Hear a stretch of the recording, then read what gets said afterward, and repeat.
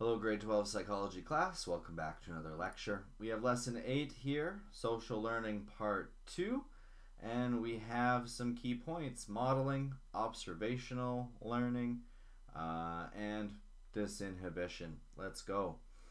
So modeling is the second type of social learning after cognitive learning. So when you go to a concert for the first time, as an example, you might be hesitant about where to go, when to enter, how to get a better seat after the first intermission, and so on. So at your first concert, you'll probably observe others and follow them. You will clap when they clap. You will cheer when they cheer. You will go where they go towards your seats, to go towards concessions and stuff like that. This is illustrating the third type of learning here. There's classical conditioning, operant conditioning, and then modeling or social learning. Observation and imitation are one that we're going to talk about soon. So when you do something because other people are doing it, that's modeling, and that's kind of like surface level, very simple, the original type. So in the simplest case, the first type of modeling, the behavior of others simply increases the chance that we will do the same thing. We clap when others do. We look up at a building when everyone else looks up, even if it's a terrible idea, and copy the styles and verbal expressions of our friends. We laugh when they laugh. We cry when they cry. All those good things. We model behavior. No learning really occurs in this case. We're just performing a response that we might not otherwise use if those people weren't there. So it's not like we're connecting anything. We're just performing an action because other people are performing an action.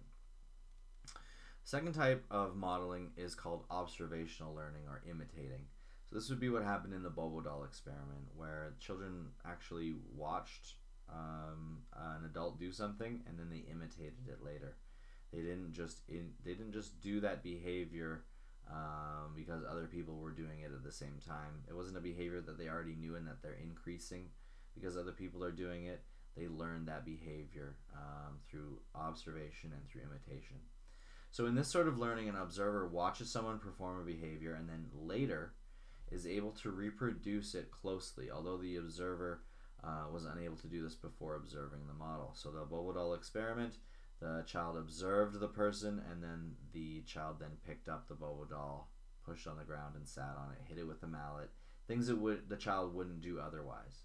An example is watching someone else do an unfamiliar dance step and afterward being able to do the dance step yourself. So you watch it closely and then you imitate it. And in this case, unlike the last, you've actually learned something.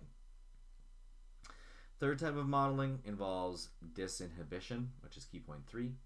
And when an observer watches someone else engage in a threatening activity or a bad activity without being punished, the observer may find it easier to engage in that behavior later. A famous example is that lots of people swim in the Bellagio fountains in Las Vegas, and people do it because there's lots of examples of people not being punished for it or not being caught. So it's something that people are feeling that they're able to do, and that's called disinhibition. Their inhibition has been removed. An example might be someone with a snake phobia may watch another person handling a snake, and then that might alleviate the phobia, and then you might move on to actually having them handle a snake to help alleviate the phobia.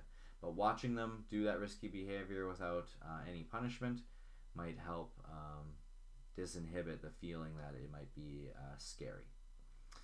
We have some important terms and some modeling questions. It was a short one today, everyone, but I think we can all appreciate it. If you have any questions, again, as always, please let me know. But thanks so much for watching and making it this far, and I will see you next time. Thanks.